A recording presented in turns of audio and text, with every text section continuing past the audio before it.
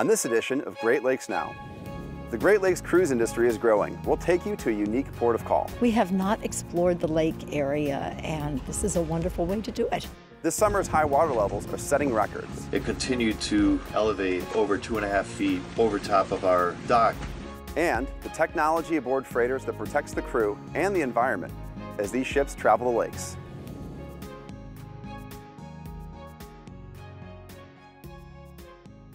Great Lakes Now is brought to you by the Fred A. and Barbara M. Erb Family Foundation, Laurie and Tim Wadhams, the Richard C. Devereaux Foundation for Energy and Environmental Programs at Detroit Public Television, the Polk Family Fund, Eve and Jerry Jung, the Americana Foundation, the Brookby Foundation, and the Consumers Energy Foundation is committed to serving Michigan, from preserving our state's natural resources and sustaining our future, to continuing business growth, academic achievement, and community involvement. Learn more at consumersenergy.com/foundation. and viewers like you. Thank you. Hi, I'm Ward Detweiler. Welcome back to Great Lakes Now.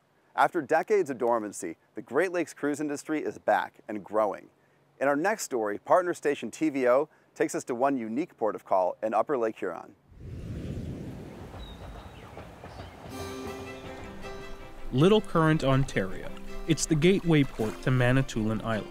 The community gets its name from the currents that run through the narrow corridor that connects the North Channel and Georgian Bay in Lake Huron. Today, its waterfront is as important as ever and serves as the lifeblood of the community. During the summer months, the island of about 13,000 is a hotbed for visitors. This is our kitchen. We call it 10 weeks of craziness. Chris Callahan is the owner of the Anchor Inn Hotel, and it's just one of the many businesses that depend on visitors to the island. If you didn't have the boaters here, it would be a slow tourism industry. We do rely on the boat industry. And more recently, businesses have seen the return of an old visitor to these waters: cruise ships. This little port of Little Current, back in the early 1900s, was a busy port for both industry and tourism. This fact, it was steamship days. Cruise ships started returning to the island in the mid-2000s. This year, 3 ships will make a total of 29 visits to Manitoulin. Around 2009 to 11, we were only getting 10 or 11 visits, and often from maybe one ship in those years. So we have seen an increase, but it's been gradual. The history of cruising on the Great Lakes is long, filled with both highs and lows. The industry reached its height during the first half of the 20th century, and it was exactly what you would expect. The ship's orchestra strikes up some lively music, playing numbers like Anchors Aweigh and Sailing. Then confetti and serpentine, supplied by the ship's social department, are thrown over the rails, creating a colorful and happy scene. Live music, dancing, and plenty of time to relax and enjoy the views. Passenger steamships would frequent major city centers like Toronto, Detroit, and Chicago, but would also make stops in smaller cities along the shores of the Great Lakes, and it was a big deal for those communities. There is always a crowd watching the ship come in, as its arrival is one of the major events of the week.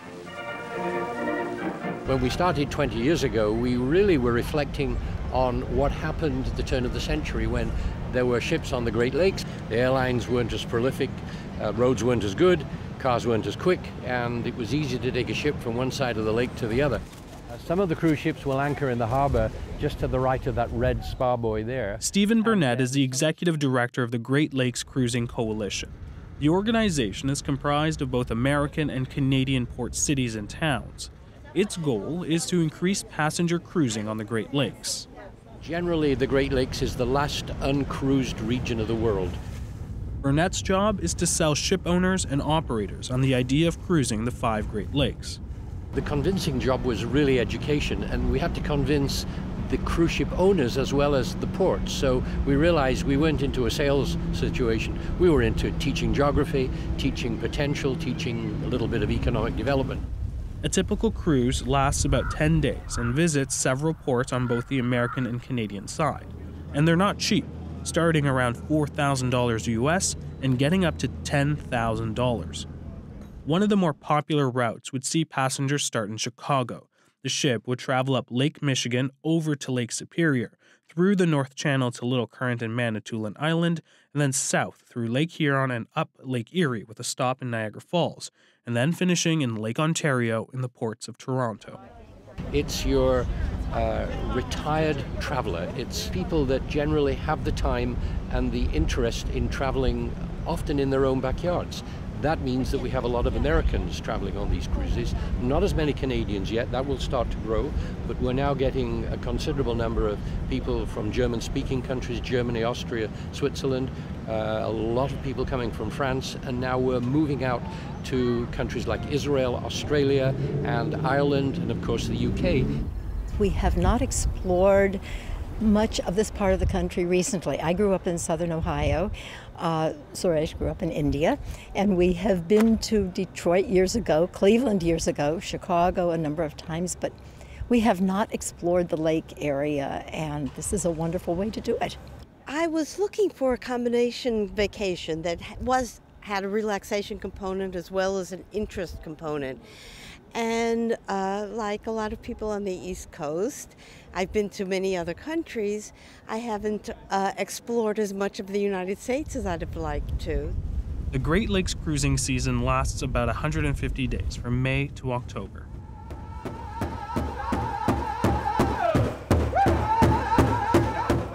The stop on Manitoulin is unique compared to the rest of the port cities. Passengers are immersed in Indigenous culture. Manitoulin is home to 6 First Nations, accounting for 40% of the entire population on the island.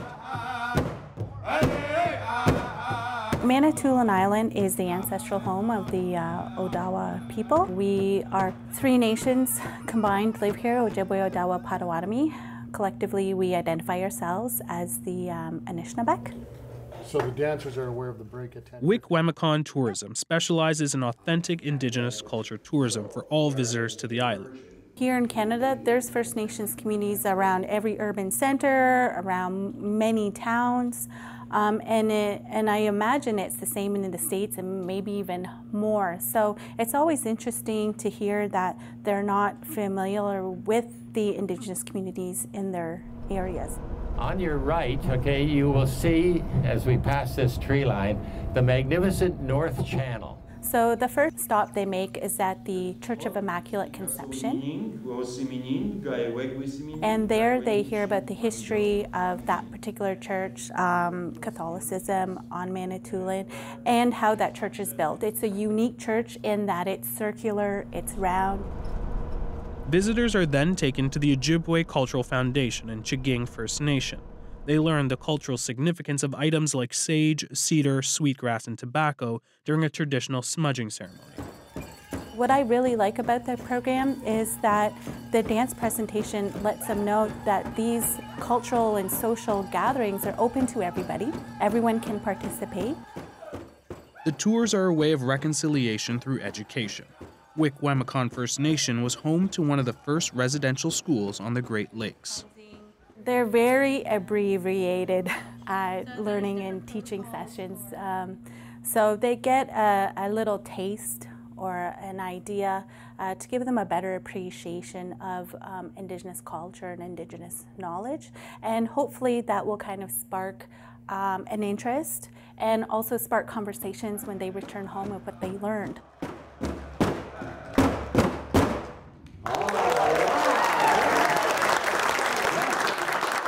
The dancing, the smudging, the things like the braid. I think about our granddaughters all have long hair and they braid their hair, and this is something I hope I can remember to go home and share with them.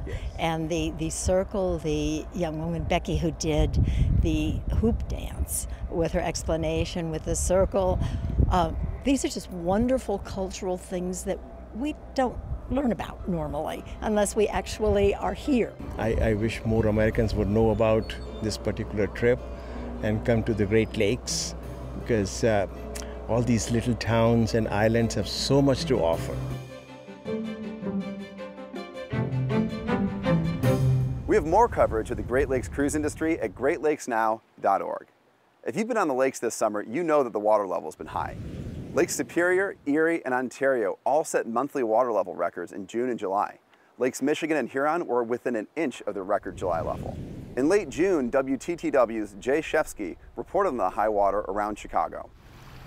The Army Corps of Engineers says this week Lake Michigan is 30 inches above the June average and is just 1 inch from exceeding the June record. When the lake is calm, bikes and pedestrians can still get by safely. But when the surf's up, it not only makes for riskier conditions, that's also when serious shoreline erosion happens. Keeping an eye on erosion is coastal geologist Ethan Tierkoff. He's studying changes at Illinois Beach State Park in Zion for the Illinois Geological Survey. We're essentially using the drone to map the beach, to basically generate a bunch of repeated aerial photographs that give us a nice sense of how the beach is eroding. And it is eroding. Here is this part of the shore in 2014. And here it is this past April, a loss of more than 100 feet in some places. The impact is even more dramatic just up the shore. That is, or was, a bike path just to our right. And Tierkoff says the damage we see happened in just the last few months. At this spot, since 2014, there's been more than 300 feet of erosion. And if you actually look out in the lake, you can see where those rocks are. Yeah. That was where the shoreline was in 2014. What? Yeah, and so we're not only losing beach, but we're losing coastal habitat that's home to waterfowl, coastal animals, and then just rare and endangered plants as well. When the lake level was at its record high in 1986, there was a lot of damage along the lakefront in Chicago, and the city invested a lot to shore up its lakeshore. Over the last 30 years, Chicago has spent, along with the feds, more than $300 million on building shoreline protection projects, which are designed to prevent flooding on Lakeshore Drive, protect the lakefront park system, and make sure that we're ready for the next record high. But smaller cities around the Great Lakes don't have Chicago's resources, says Brummeyer, and they may have greater challenges. Smaller cities, you see some fixed structures that might get flooded out by high lake levels. So docks might become inaccessible. You know, tourist boats, charter boats may become inaccessible, have an impact on the local economy. So Chicago's watching and waiting. I think we're protected for now. Whether we start to see more extremes in the future challenge us again, you know, that remains to be seen.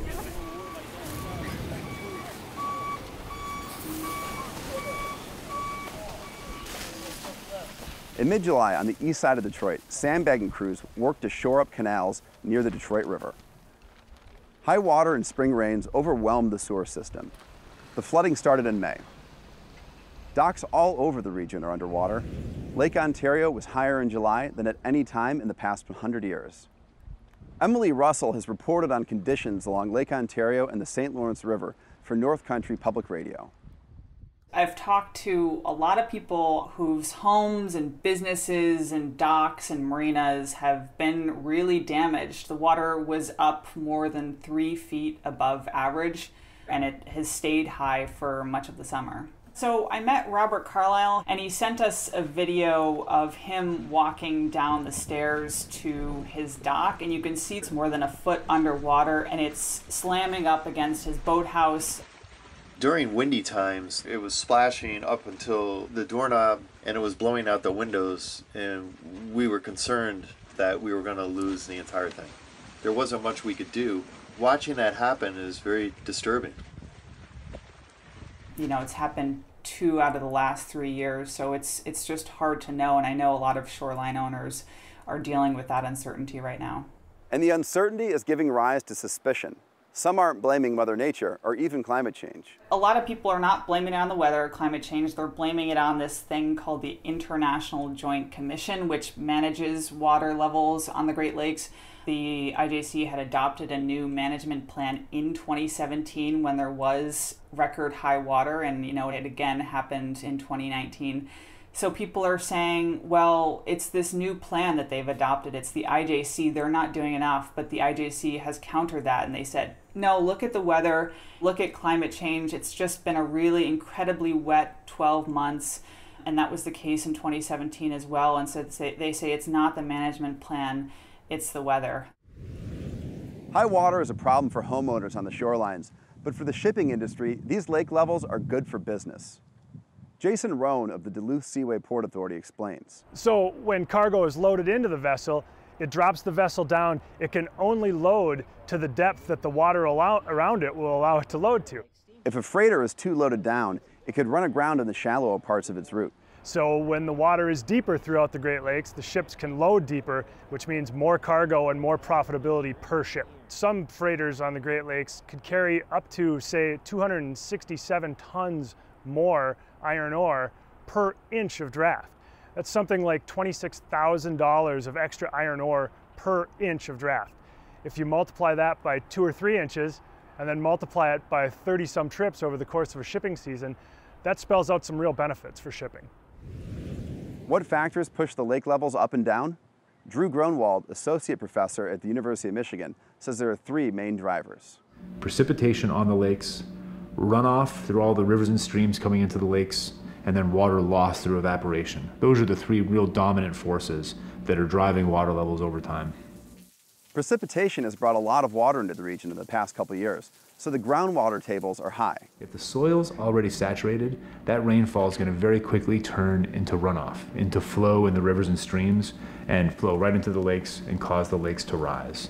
Fortunately, the second half of the year should bring some relief. Green bars represent below average evaporation, and orange represent above average evaporation. Look at the rise here. Evaporation on the lakes tends to increase in the fall. As cold, dry air comes across the lakes cool, and part of what they're giving off in that energy is also water vapor in the form of evaporation. So in October, November, December, we see water levels on the lakes go down. So we've probably already seen the highest water levels in 2019, but will the flooding be back next year? That's an open question. So right now, water levels are peaking, and it's almost certain that water levels will decline over the next 6 months. They almost always do in the fall as evaporation starts dominating. Things get tricky when we start trying to look out past the next 6 months into the next year. So the short answer is that when it comes to water levels 6 months to a year from now, we really don't know. Show us how this summer's high water levels are affecting you through our photo submission page, greatlakesnow.org/photos. You've probably seen freighters sailing the lakes, but you might not know about the technology they use to safeguard the vessel, the crew, and the environment. Partner station WPBS in Watertown, New York brings us the story.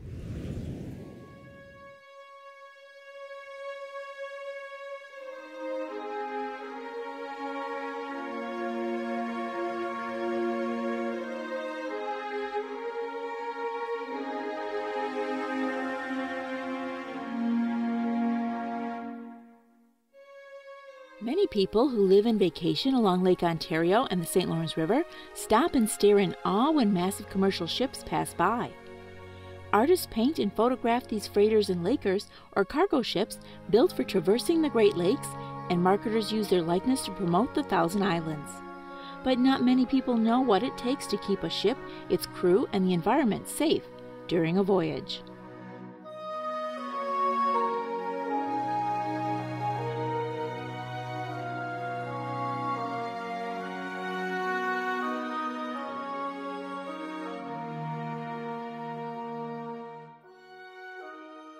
Built in 2014, the CSL Welland is one of the biggest carriers of grain on the Great Lakes. In its 5 holds, it can carry around 31,000 metric tons. That's over 68 million pounds of grain. The boat picks up its cargo in Thunder Bay, Michigan, and carries it through Lake Huron, Lake Erie, and Lake Ontario before delivering the grain to Quebec City. If you want to look inside, you can actually see the grain. We unload Quebec, we turn around and we go right back to Thunder Bay. They got these big overseas ships that come over and they load up the grain and they take it overseas. Moving all that cargo takes power, but the Welland was designed for low fuel consumption and a reduced environmental footprint. Yeah, the main engine is a 6-cylinder, that's a Hemi-N engine. It's over 11,000 horsepower. So that engine is burning the heavy fuel 380. I don't know if you know about the fuel. You got the gasoline, you got the diesel. After that, you got different kind of heavy fuel. You got 90, 180. You know, as long as you're going down to the bottom of the distillation plant, that's the bottom, probably the bottom quality of fuel. So it's cheap to use. But we use the low sulfur most of the time, again, to protect the planet too, you know, the environment.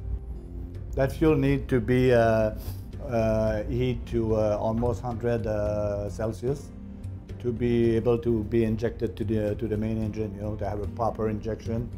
Otherwise, if you try to inject that thing at the normal temperature, it's going to be the nightmare. You're going to block everything. We used to use 40 ton of fuel a day.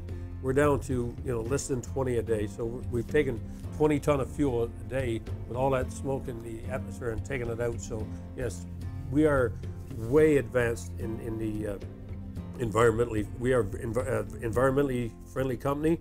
It takes 270 trucks. I believe the number is 270 18-wheelers on the road to match one ship that we do in 5 days. There's no comparison. We don't run no fuel compared to what 270 trucks have run. So we are as environmentally friendly as you can get. Canada Steamship Lines hires a company that disposes of all garbage ashore. They ensure that nothing goes in the water. The CSL Welland is named for the Welland Canal, which connects Lake Erie to Lake Ontario via a series of 8 locks. Over the 27-mile length of the canal, these locks raise or lower boats a total of 326 feet. The ship is 740 feet long and 78 feet wide, the widest ship that can pass through the locks of the Welland Canal, which are only 2 feet wider than the hull of the boat. To safely position ships, locks in the Welland Canal use a hands-free vacuum mooring system. Vacuum pads, or suction cups, mounted on steel arms, attach to the sides of the ship and move with the ship as the vessel is raised or lowered in the locks, keeping the ships a fixed, safe distance from the lock walls. After communicating with the captain, the operator deploys the hydraulic arms that attach to the vessel. Each vacuum pad provides up to 20 tons of holding force. Every automated lock has 6 vacuum pads. The hands-free system shaves off approximately 7 minutes per lock. This system eliminates traditional mooring methods of attaching the ship by ropes to the canal walls, which can be time-consuming, labor-intensive, and potentially dangerous.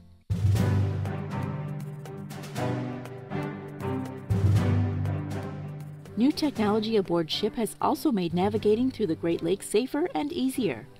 3D navigation systems have replaced traditional radar. These systems use GPS to pinpoint, with incredible accuracy, the location of the ship and obstacles surrounding it, no matter what the weather. The Welland has 2 electric thrusters, fore and aft, that in conjunction with the main engine, make the ship highly maneuverable. They're powered by generators, and the propulsion system is monitored in a single control room near the engines. About 85% of the engines and generator is done from these 2 computers, right? These are the brain, the nerve center, or the brains of the engines and generators. Actually, of the whole engine room. These, they control the power management system for the generators, power distribution, and at any moment we can change over and go to the engine, main engine. It tells us all the temperatures, perimeters, everything. If something's getting hot, we'll have an alarm. If some pressure is low, we'll have an alarm. So pretty much everything's monitored from inside here, the control room. This is the master control panel with all our breakers for the stern thruster, bow thruster, and our 3 generators. And any big consumers where motors kick in or whatever, all run off this board here. U.S. and Canadian Lakers operating in the Great Lakes Seaway System are under the control of captains and senior officers who are trained pilots, familiar with local geography, weather, currents, and sailing conditions, and licensed by, in the United States, the U.S. Coast Guard, and in Canada by Transport Canada. Both agencies oversee pilot qualifications, training, licensing, and service standards. Charting a safe course through the Great Lakes Seaway System has changed dramatically over the past 20 years. The safety of the crew is number 1, safety to the environment would be number 2, and then basically it's the safety of the ship and the CSL's assets. You know, everybody wants to be safe, everybody wants to get the job done as safely and efficiently as possible. Improvements to communication systems, better weather forecasting, and strides in technology make marine shipping one of the safest transportation alternatives. In some Great Lakes Now news, our program director, Sandra Svoboda, recently spent 3 days racing across Lake Superior. She and the crew of Arctos sailed a 375-mile course from the Soo Locks to Duluth and were first to finish. For more about the race and the Great Lakes in general, visit greatlakesnow.org. When you get there, you can follow us on social media or subscribe to our newsletter to get updates about our work. Thanks for watching. See you out on the lakes.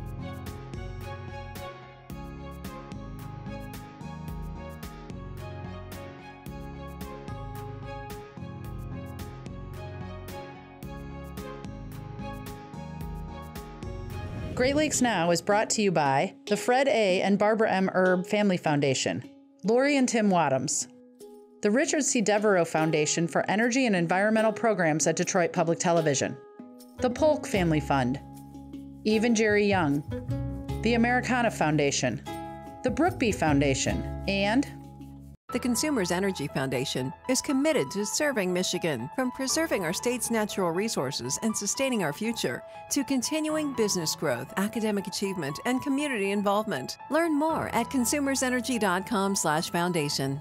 And viewers like you, thank you.